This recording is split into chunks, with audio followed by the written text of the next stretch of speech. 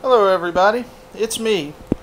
Well, in this video we're going to demonstrate some new old stock Thermomatic X rapid start ballasts. It's not in that fixture. They're set up over here. Got two of them wired together to come on together. This is also a basic wiring lesson. I was asked by somebody that left a comment on one of my other videos how to wire multiple banks of fixtures together. Well, it's very, very easy. Each ballast has a black wire for the hot and a white wire for the neutral. And those are the ones you connect.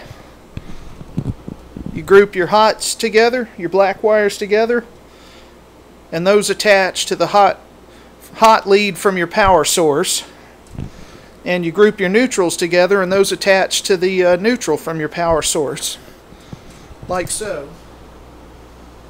This is just a lamp cord. This is just temporary demonstration.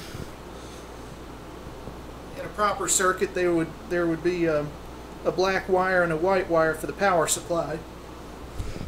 Well, anyway, these ballasts are 30 years old and are new old stock.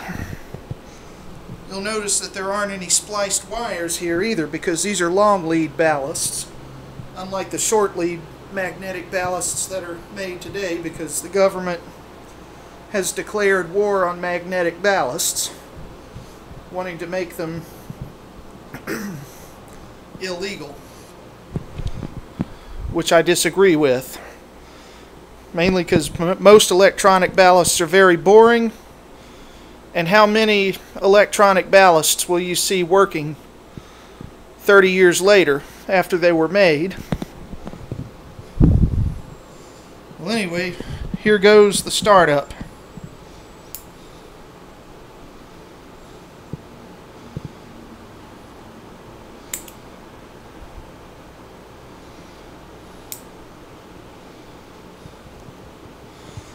I'm using GE lamps because they always produce the best startup flicker.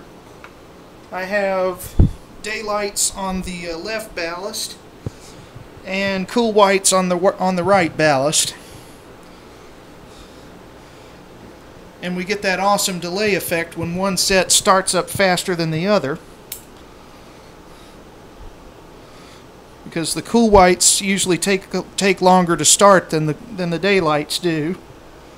It's not colors, it's just the way the lamps are made.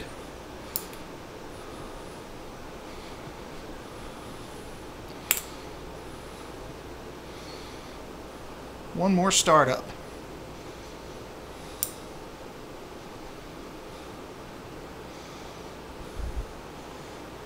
Enjoy.